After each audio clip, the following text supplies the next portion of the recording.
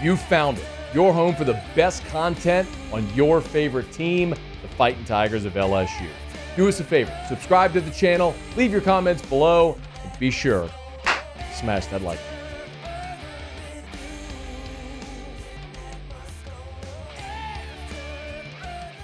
Over the past several weeks, we have certainly celebrated a lot of the wins for the LSU class of 2025. As a matter of fact, on Thursday, right here in studio, we had Keelan Moses for two segments, as he has been really the primary recruiter of that 2025 class among the recruits anyway. Well, the class of 2025 lost a commitment today. It's cornerback Jaylen Bell, who earlier today shared on social media that he is withdrawing his commitment from LSU and asked everybody to respect his decision. He'll pursue other options. When I kind of spell this out, I think it'll become really clear what happened here. So, Jaylen Bell is he's out of Georgia, out of the state of Georgia, and he committed in November of 2022. So that was November of his sophomore season. So right around the time, November of 22, when LSU beat Alabama at home in November of 22, that's when Jaylen Bell committed. He was the first commit of the 2025 class. And since then, we've seen, some real blue chippers come into the 2025 class. Jaylen Bell is a 3-star defensive back. He is 5'10", 160. And he is rated as the number 485 overall prospect in the country. He's the 55th best cornerback and the 50th best player in the state of Georgia. Do you kind of get my drift? I'll just say it.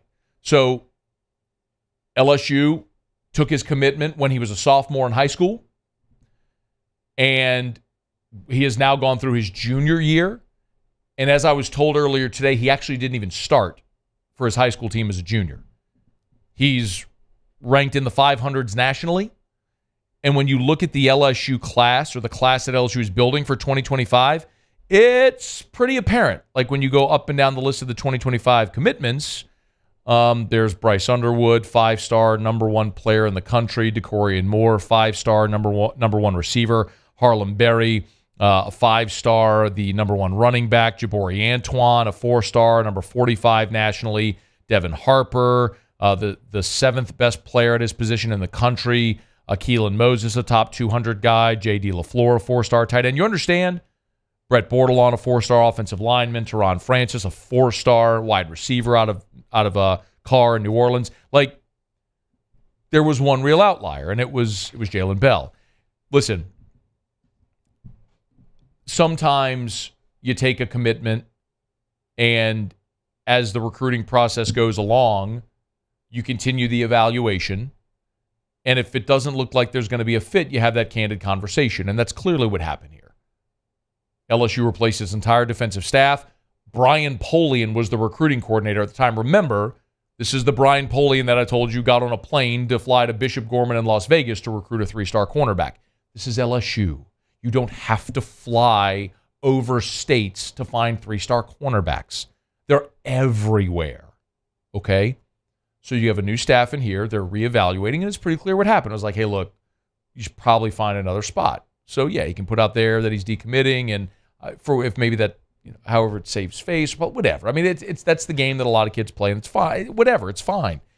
But it's just very clear there's a different standard. Remember, LSU for 2024 had taken commitments from Andre Evans and Kai Bates, 2 kids from private schools in Nashville and Orlando, respectively, that got purged out of this 24 class.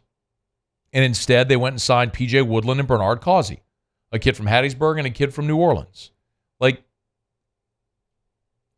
it goes that way sometimes. LSU's got to raise its standards.